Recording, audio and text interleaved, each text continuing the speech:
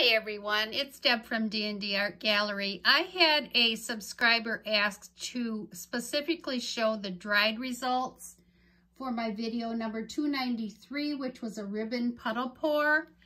And I will bring this up so you can see hopefully you can see the shininess. That is that dragonfly glaze that I added to this painting. It's in several spots.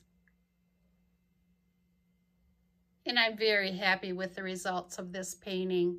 It dried really, really pretty. You can really see it in here. And I probably will put a spray varnish on this painting. Again, this was a 12 by 12 inch painting. You can just see the sparkle. I will lay it down here again. Try and show you the whole painting. There is the upper left. We'll just go down the left-hand side here. And the bottom left. And go up the middle.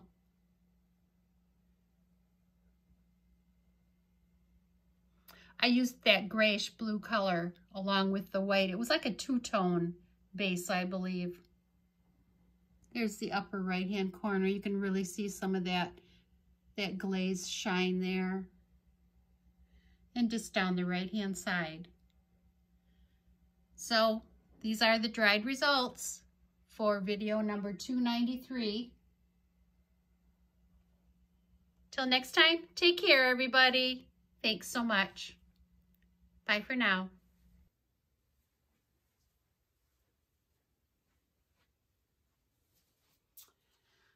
Hi everybody, it's Deb from D&D Art Gallery. I'm back from vacation and ready to paint.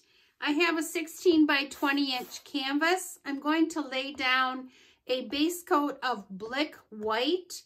All my paints today are mixed with the mix, 7 parts mix, 1 part paint. Here's the mix, and I will list Krista's information in my description if you're interested in purchasing the mix. So let's go over my paints today. My first paint is a combination of the Amsterdam Payne's gray and Prussian blue. Makes a very, very nice dark color. And I will show you that color. Real pretty. And my next color is Pourage Posse paint, the Snow White Iridescent Pearl. I think it's called Pourage Posse. The next one is the Pourage Posse Ocean Teal Blue. The next one is the Pourage Posse paint Purple Raspberry. The next paint is, again, the Pourage Posse paint Bluebird Shimmer. And these are all Christina Welch's line of paints. And my last paint is a FolkArt DragonFly glaze. And it's the glaze that goes from red to violet to a blue shift. And I used this in one of my last paintings and it turned out really pretty. Again, I mixed all my paints with 7 parts mix, 1 part paint. I did thin with some water. And let me show you the consistency here. It does leave a little trace. And what I'm going to do is I did get some new cups. This is from Marcy at, I'll have to think of the name of her channel again, but Mixed Media Girl. It's Marcy at Mixed Media Girl, and this is just the 2 split cup, the 2-section split cup. I'm going to use this today, and I'm going to hopefully have some negative space, and I'm just going to tip the paint and play with it a little bit and see what we get. So what I'm going to do is put my base coat down and fill my cup, and then I'll bring you back and we'll start painting.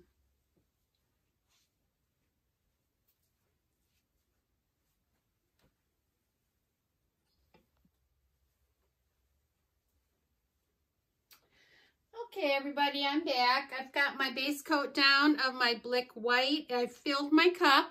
Show you my cup. And I think I'm just going to start here in the middle and do kind of like a waterfall pour here, just to see how it turns out. And I hope you're all seeing that. Tipping my canvas here a little bit. Again, I will list Mixed Media Girl, where I bought the cup, and Pourage Posse paints, Christina Welch's line of paints, and the mix. I will list Krista's info, all in the description, if anyone would be interested in purchasing any of those products.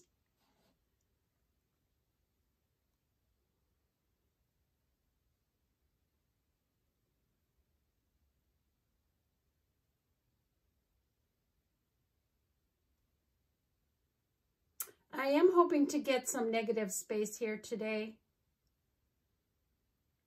I'd like to get some, but we'll just have to see how it goes.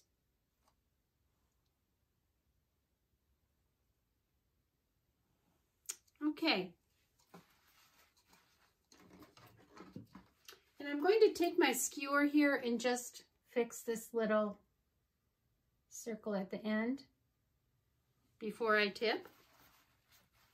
Really pretty colors in here. And let's give it a torch before I start tipping.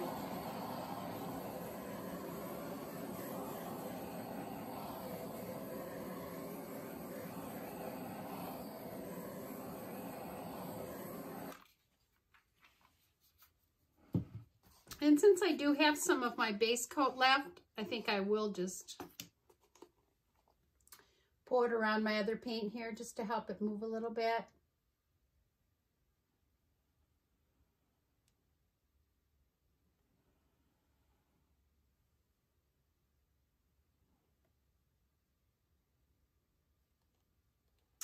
Okay, that should be good. Smooth it out here a little bit.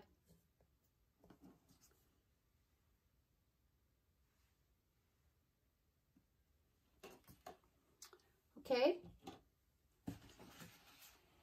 And now I'll start tipping, and I think I'm just going to tip it slowly down.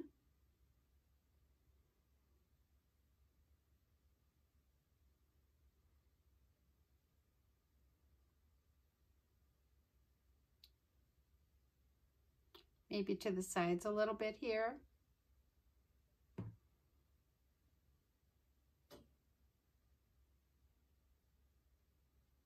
And bring it back to the middle.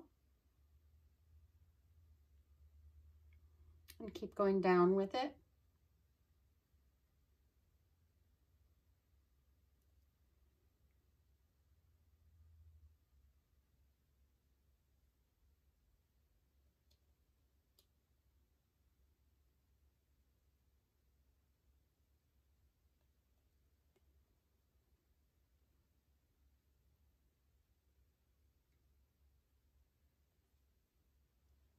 And I will let it run off the end here a little bit and then bring it back.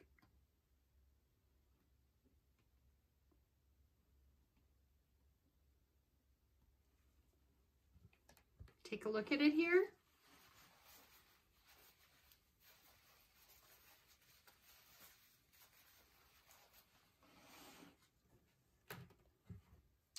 And I am going to stretch it out quite a bit down at this end.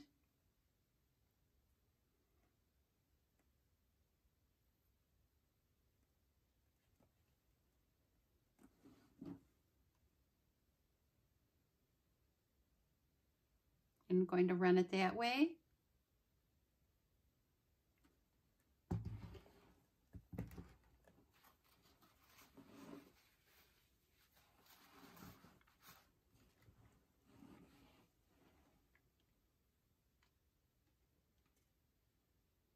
Just going to keep widening it here slowly.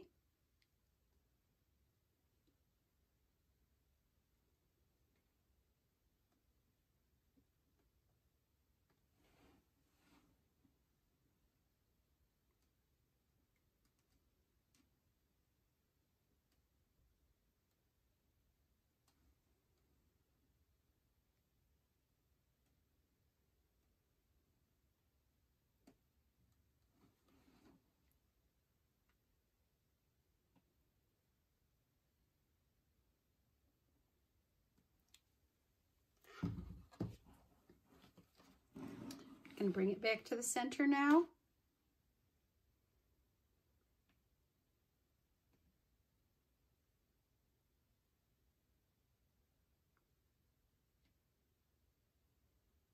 And I'm going to tip it this way.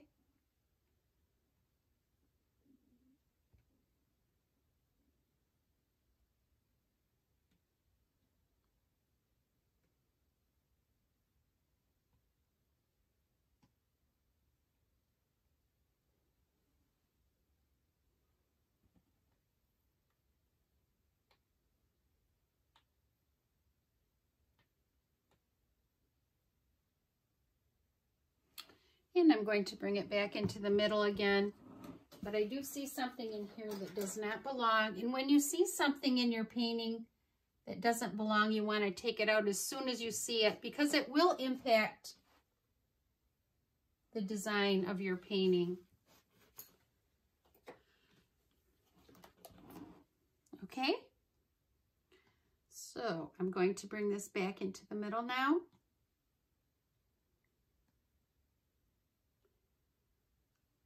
And I'm going to tip it to this far end.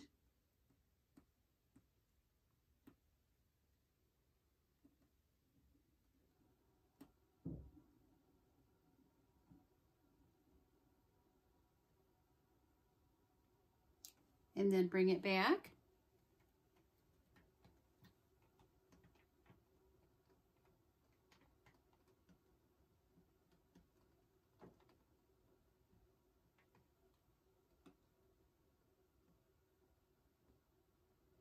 And if you've watched my other videos prior to this one, you'll know that when I use the mix, I always say the more that you stretch the mix out, the better effects it gives.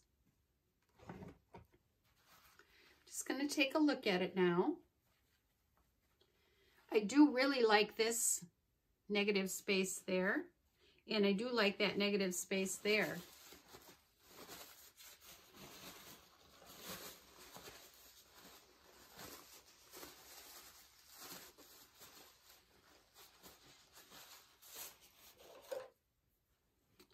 I do want to stretch it out a little more here. So I will stretch it down to this corner.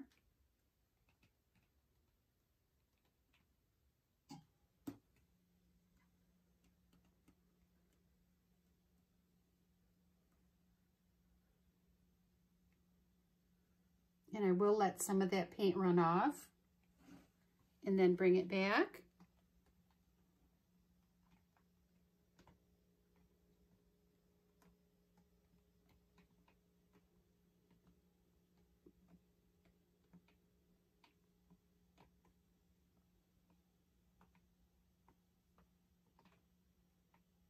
And now I'm just running it down here, stretching that out.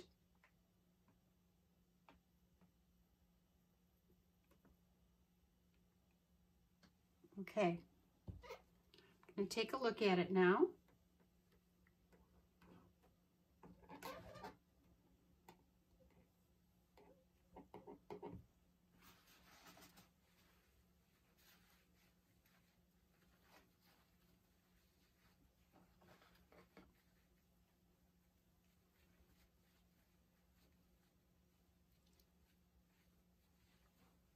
Clean my hands off here a minute. Check my corners a little bit here too.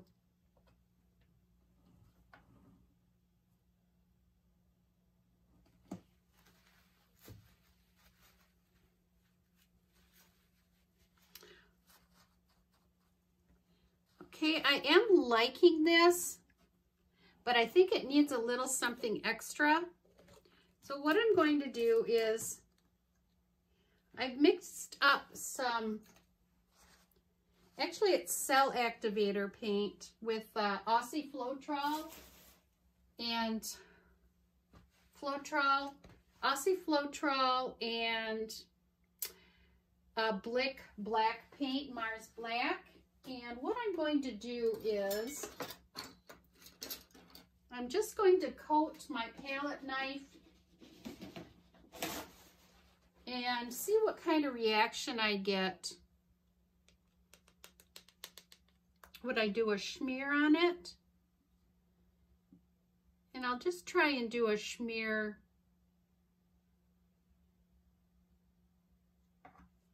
that goes in the direction of the paint. See what we get here.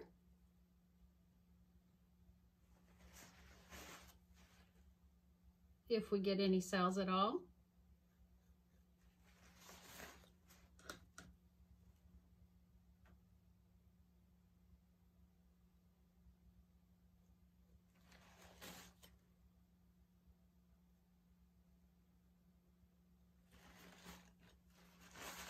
And I may want to do a little more tilting here also.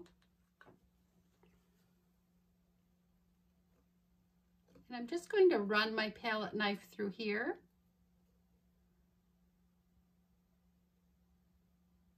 Just give a little something extra for the eye to see.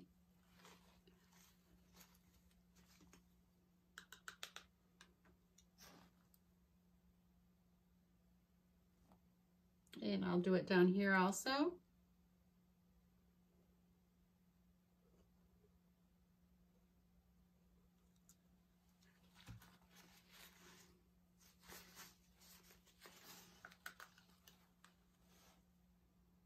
Make it a little wider.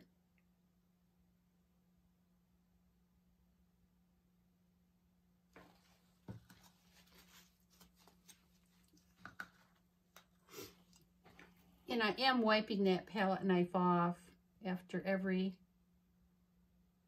time I put it on the painting.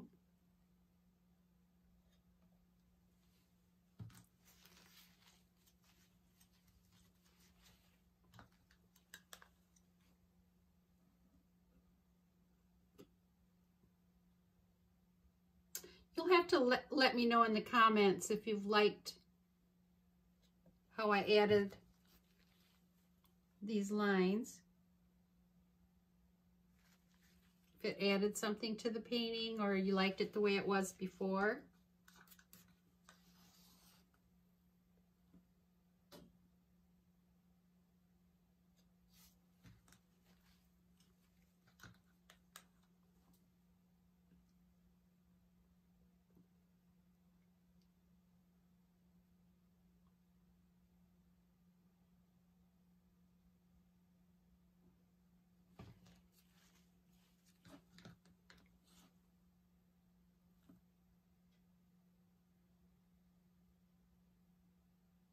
Just to break that up a little bit.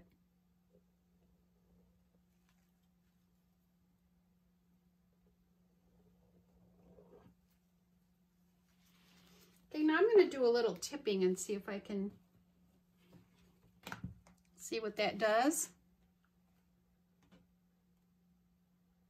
Just to incorporate those lines a little better.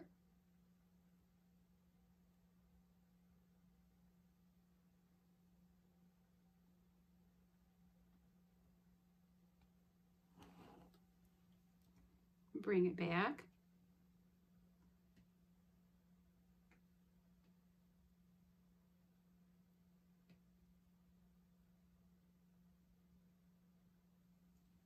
Okay, I really do like that. I think it looks nice.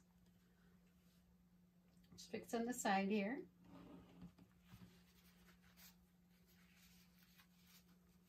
And I think I will do just a few more of these little black lines.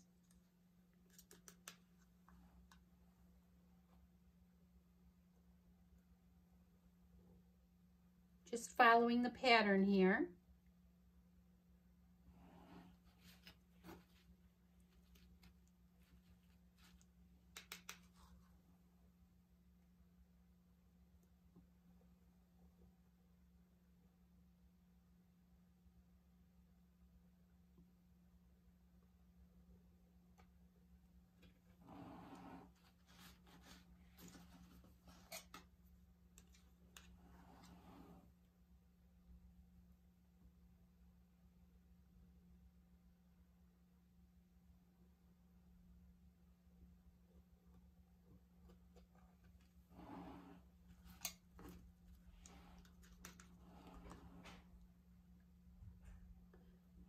I'll do a few more here.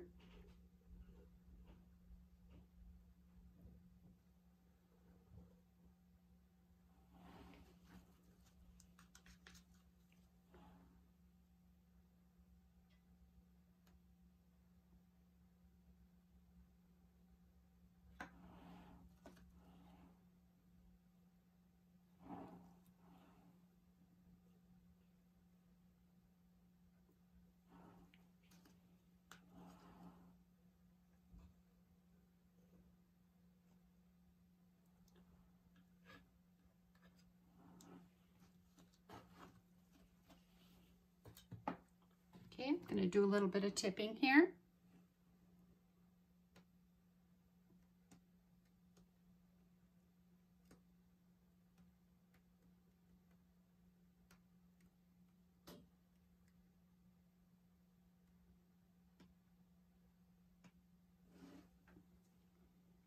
And bring it back.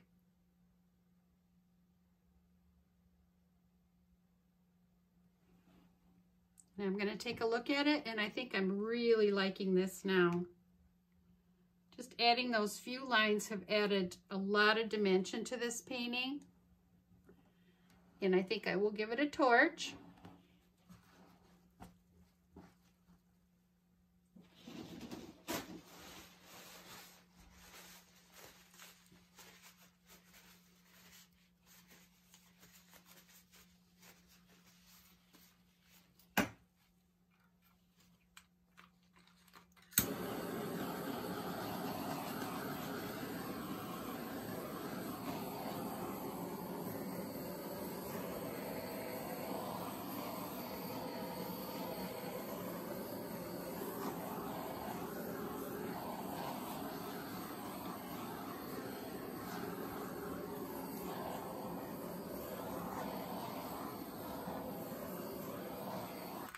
And I'm going to bring you down for a close-up.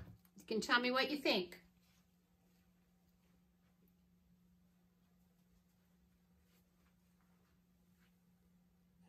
Okay, everybody, here we are for our close-up. Off camera, I did add a few more of the black lines here. I really didn't get any cells after I torched it, but that really wasn't my goal. I just did want to add a little more dimension to this painting, so I put in those black lines. But here's the upper left-hand corner, and we'll just go down the left-hand side. I think these colors just turned out so pretty together. And down to the lower left-hand corner here. And we'll go up the whole painting here for you. Some very pretty areas.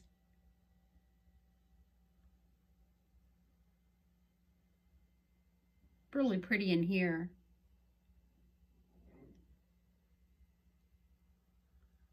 And I'll take you all the way over to the upper right-hand corner. And here's where I left that negative space. I'm just going down the right-hand side now.